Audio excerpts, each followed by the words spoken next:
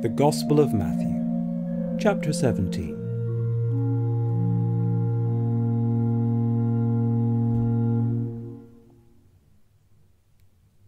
And after 6 days Jesus took with him Peter and James and John his brother, and led them up a high mountain by themselves. And he was transfigured before them, and his face shone like the sun, and his clothes became white as light. And behold, there appeared to them Moses and Elijah talking with him. And Peter said to Jesus, Lord, it is good that we are here. If you wish, I will make 3 tents here, one for you, and one for Moses, and one for Elijah.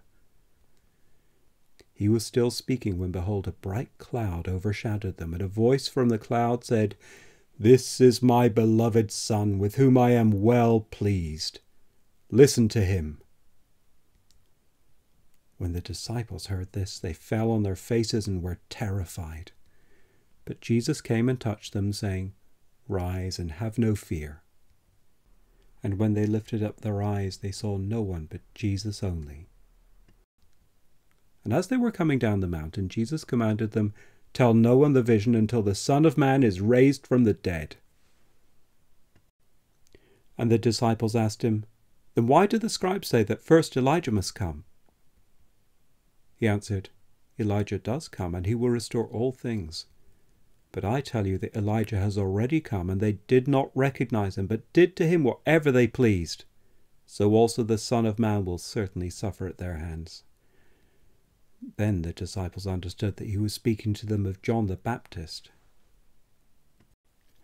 And when they came to the crowd, a man came up to him, and kneeling before him said, Lord, have mercy on my son, for he has seizures and he suffers terribly. For he often falls into the fire and often into the water. And I brought him to your disciples, and they could not heal him. And Jesus answered, O faithless and twisted generation, how long am I to be with you? How long am I to bear with you? Bring him here to me.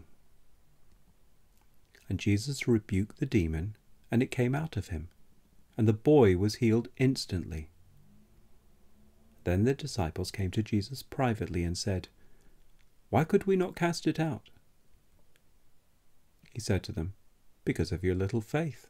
For truly I say to you, if you have faith like a grain of mustard seed, you will say to this mountain, Move from here to there, and it will move, and nothing will be impossible for you.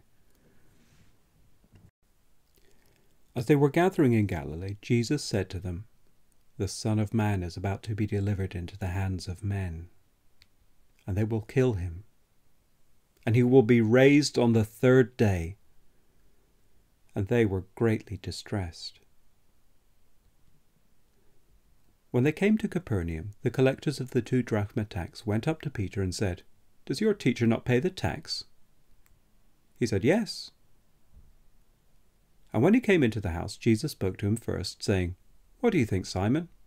From whom do kings of the earth take toll or tax? From their sons, or from others? And when he said, From others, Jesus said to him, Then the sons are free. However, not to give offence to them, go to the sea and cast a hook and take the first fish that comes up.